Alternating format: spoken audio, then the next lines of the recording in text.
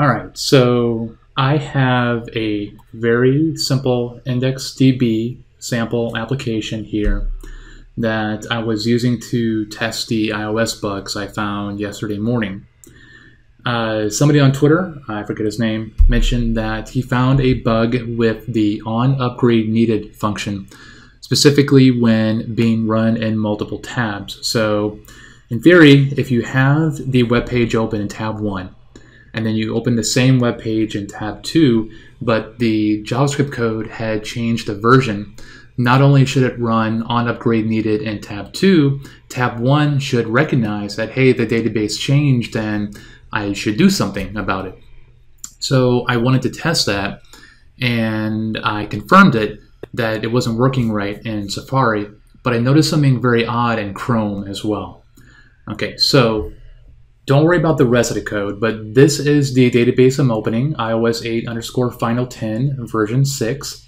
And you can see I have a console.log for the onUpgradeNeeded and also just on success. So very first time you run this, it'll do an upgrade and then it'll do on success. And then the next couple times it will do just on success. So let's confirm that. And there we go. Now, I'd already loaded this at version 6, so that's why you don't see an onUpgradeNeeded. So everything is copacetic so far.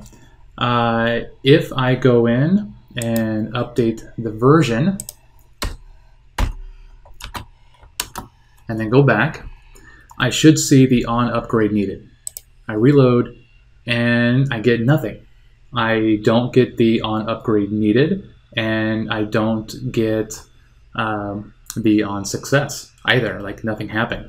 If I go into my resources and look at the IndexedDB, and I have a buttload of them, but it is final 10, you can see I've actually lost my tables. I had 2 in there. If I do refresh, it's not there, so something is broken bad. If I keep reloading, it's the same.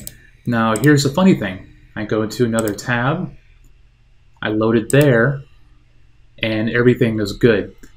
It obviously upgraded in the background because I didn't get the onUpgradeNeeded, but it does have the correct version and everything is good. I can go into resources here and there's my table. So what the heck? If I go back here, I could see, oh, look, stuff showed up, which is kind of weird. I didn't reload at all here, but something is definitely kind of freaky.